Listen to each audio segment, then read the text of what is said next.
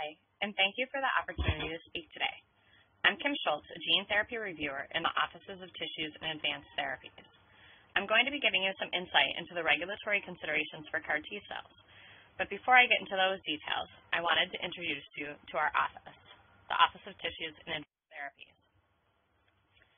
OTAT is an office in the Center for Biologics and is composed of 5 divisions. Today you'll be hearing from representatives from the Division of Cellular and Gene Therapies, and then you'll get preclinical and clinical advice from 2 of our colleagues in the Division of Clinical Evaluation and Pharmacology Toxicology. Our office has purview over a wide range of products, from gene therapies to stem cell-based therapies and blood and plasma-derived products. I'll be focusing on gene therapies, as that's the products that I review, which in and of themselves is a diverse field, including vectored in vivo therapies, personalized vaccines, and ex vivo genetically modified cells. I will be focusing on CAR T cells, but the general considerations here can be applied to other ex vivo modified cells that you may be developing. In the U.S., CAR T cells are regulated as a cell-based human gene therapy. This therapy reprograms T cells to identify cell surface antigens. Upon identification and activation, the CAR T cells expand and differentiate, resulting in the destruction of target cells through both direct and indirect CAR T cell immune activities. To date, there are 4 licensed autologous CAR T cell products in the U.S., all of which are for the treatment of hematologic malignancies. The picture is much different in the clinical trials, though, where there's a diversity of antigens being targeted, and more than 11% of all CAR T cell INDs in-house are for allogenic products, and that number is growing every day. So what's the difference between these 2? Allogenic CAR T cells are producing individual lots that can treat many patients, whereas autologous CAR T cells are producing a single lot for each individual patient, starting with that patient's own leukapheresis material. That being said, the regulatory requirements and expectations are pretty similar between the 2, with qualification of raw materials, a well-thought-out manufacturing and testing strategy, and then distribution logistics in place. There are some nuances, though, and I'll be pointing these out throughout today's talks. So as a developer, you've thought about what your target is, what type of CAR T cell you're going to have, but where do you start when you want to begin your clinical trial? My #1 recommendation is to take a look at the gene therapy CMC guidance that was published about a year ago. It follows the CTD format and gives advice pertaining to each part of the CMC section. There's useful information pertaining to expectations through different stages of development, and also there's special considerations for ex vivo modified cells. There are many other guidances available through this link that I've provided that are related to cell and gene therapies. We've been busy developing many guidances over the past couple of years to help you as you develop your product throughout the different stages. I'd also like to highlight that hopefully we will have guidances that give information on all disciplines for both CAR T cells and products that incorporate genome editing coming out as drafts later this year. But we know that it is always better to try and ask specific questions about your product and get advice back from a person. At CBER, we do have options throughout the development process to interact with us at the FDA, and I'd really like to highlight that we have 2 informal meetings at the earliest stages of development. And this is really important specifically for OTAT-regulated products, since many of these products are novel or use novel technologies in their manufacturing. CAT meetings, which are held in conjunction with the CBER Advanced Technology team, provide a venue for FDA discussions directly with developers of innovative technology that are used in production of CBER products. Interact meetings, which were previously referred to as pre-IND meetings, focus on early preclinical studies and will be discussed in more detail by my colleague Ying in a couple talks from now. CMC discussions during an Interact meeting may center on very early developmental concerns, such as the use of novel technologies and developing product testing strategies. I'd like to point out the difference really between the CAT and the Interact meetings.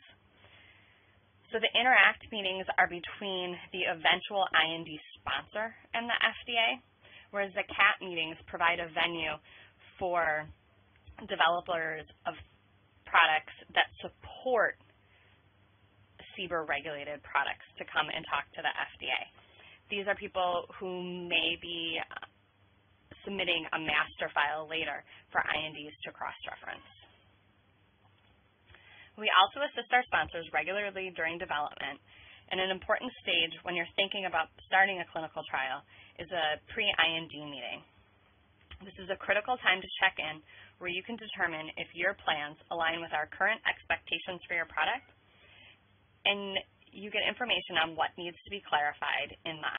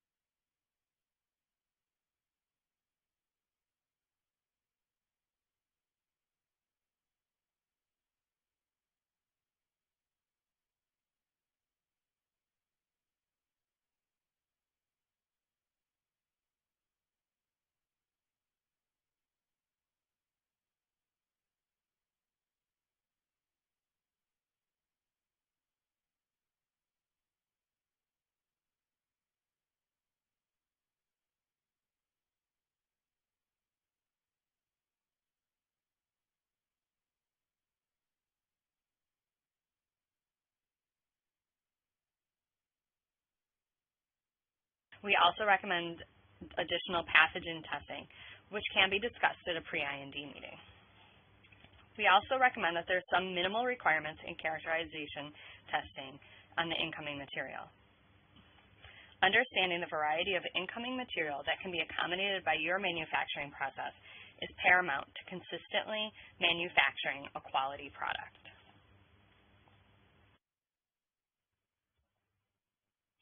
Lastly, you have to introduce the CAR somehow. And this is usually done by some type of vector. The choice of vector is up to you. For instance, plasmid, retrovirus or lentivirus, or AAV vectors.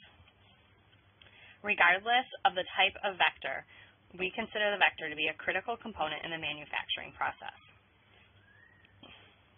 As such, the information should be organized into a separate drug substance section in your IND and should provide enough detail on the manufacturing and testing for us to evaluate the quality. This includes characterization of the cell bank from which the vector was produced and manufacturing under phase-specific cGMPs. All release testing should be conducted prior to use in the CAR T-cell manufacturing process as indicated in the table here. Some of the recommended testing is specific for the type of vector that you're using, and so you should take that into consideration when using this table. Additionally, you should set up a stability program with a subset of this recommended testing.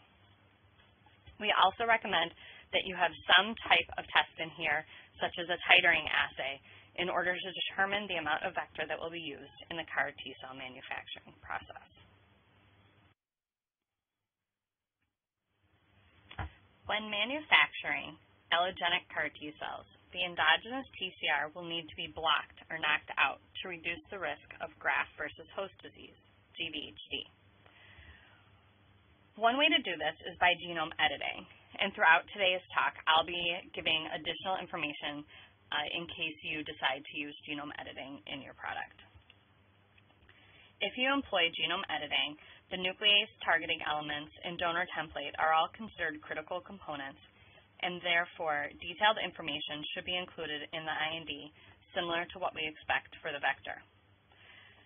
We recommend that you come in for an interact or a pre-IND meeting to discuss your strategy and the regulatory recommendations with us. At this point, you know what your product is going to be and the different components and materials that you're going to use to make it.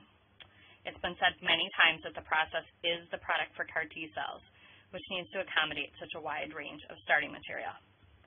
So let's take a look at what. The process for manufacturing CAR T-cells is logistically complex and uses a variety of biologically derived materials. When you're thinking about it, each step should be considered as to how it may affect the final product. And you can ask yourself questions at every single step related to what you're going to use, how much, how long. Importantly, changes to these parameters during development may necessitate comparability studies down the road. Therefore, taking the time prior to initiating your clinical study to determine what the best process is for your product is a good place to start. I would also like to stress that for autologous products, the chain of identity must be maintained throughout the manufacturing process, and the controls in place to facilitate maintenance of the C of I should be documented in the IND submission.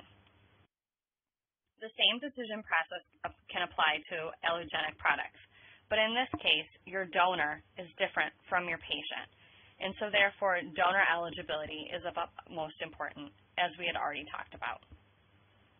The process itself is similar, though, between allogenic and autologous, and so your thought process may be different as you think about each step, but the same considerations should be taken into account prior to starting your trial. Once your product is made, appropriate release testing and product characterization is important to confirm quality. We expect phase-appropriate release testing for your product. With tests appropriately qualified, we recommend development of characterization assays to support development, and possible comparability studies. Later phase studies should be supported by validated assays, particularly for potency and dose determination. The data obtained during your clinical study should be used to inform the proposed commercial lot release processes. And I've indicated here the guidance related to analytical procedures and methods validation, which would be important for these later stage studies.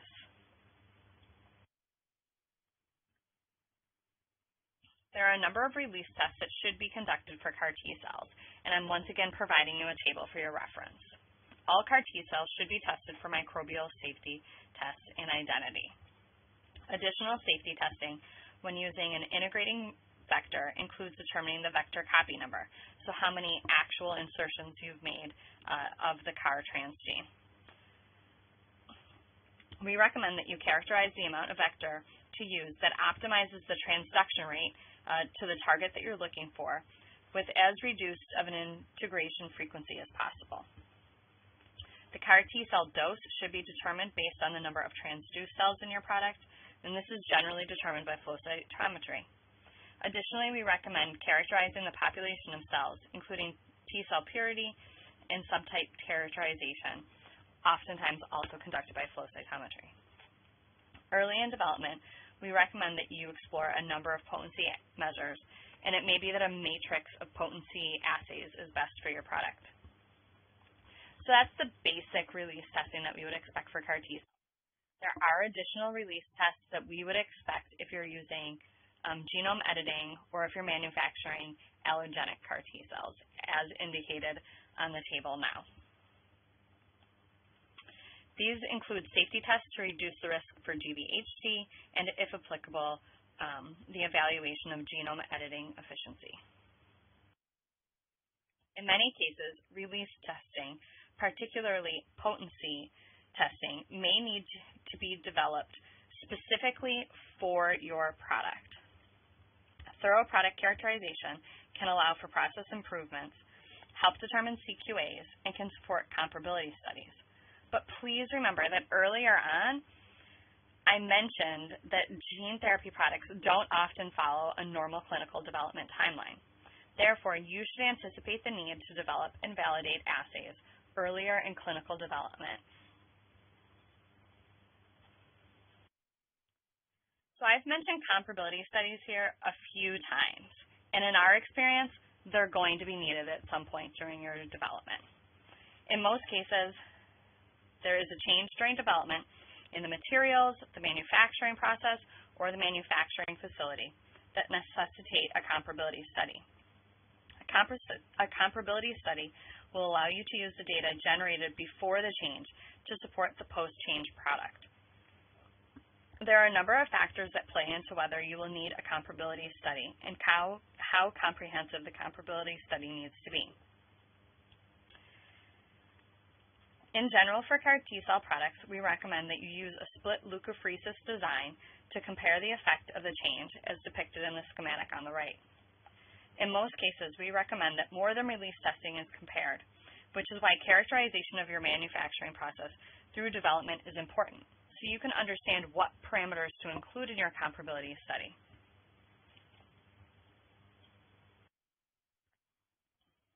In summary, I have given you a crash course in what CMC information is needed to get your CAR T-cell study underway. I hope that I've imparted that quality should be built in throughout the manufacturing process through appropriate materials, process design, and testing.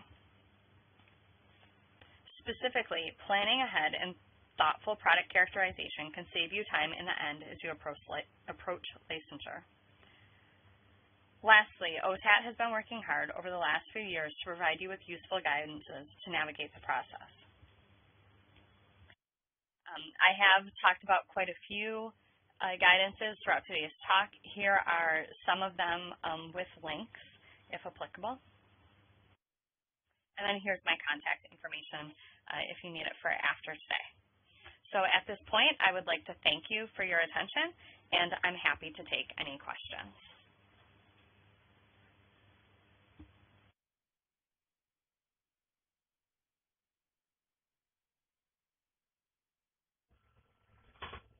Thanks, Dr. Schultz. I unabashedly adore T cells, and I know that not only are you a regulatory scientist, but that you're also a real scientist. So I'd like to throw a question in that lets you take your FDA hat off and allow you to have the stage for the real scientist and paint a picture for us.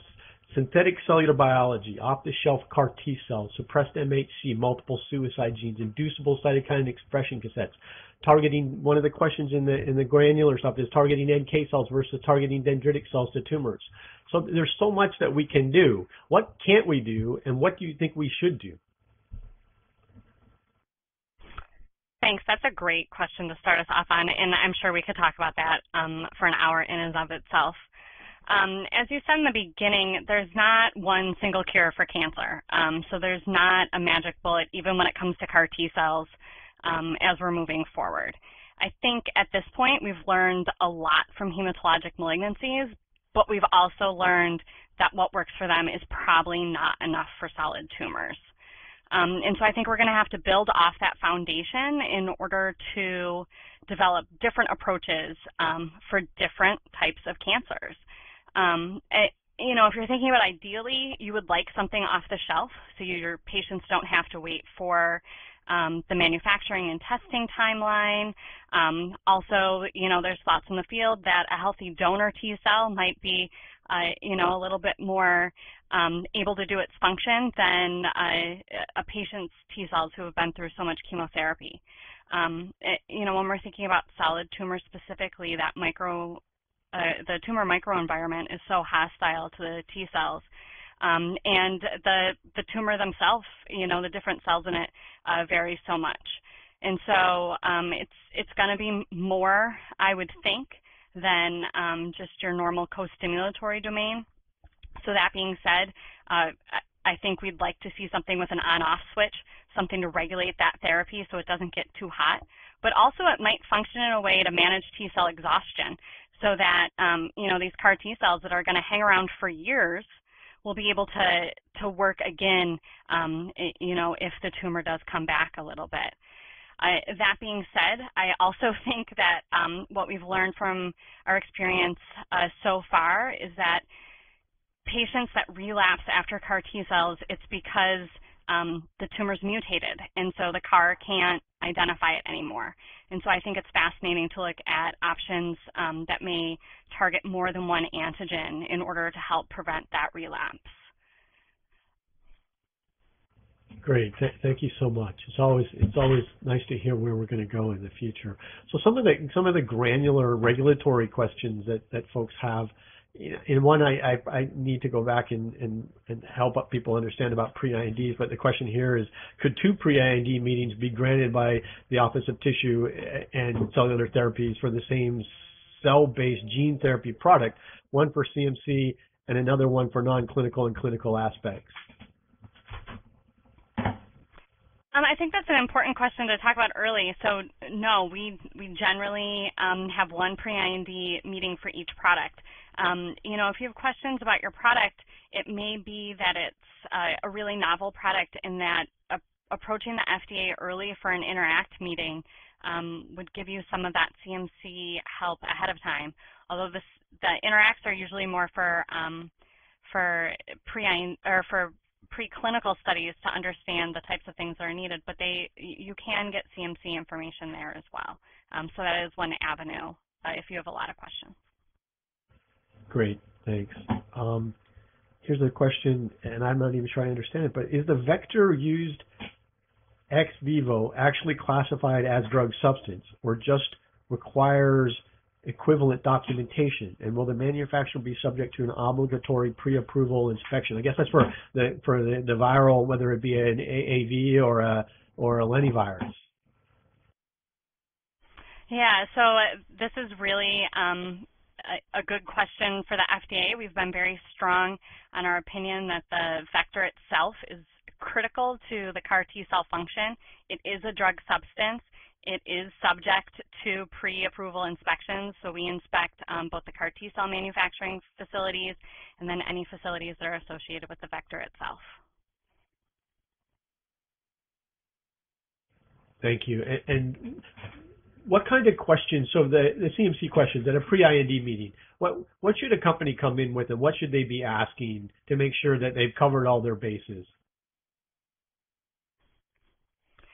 So a lot of times for pre-IND meetings, we get this huge package and then it says, is our CMC okay?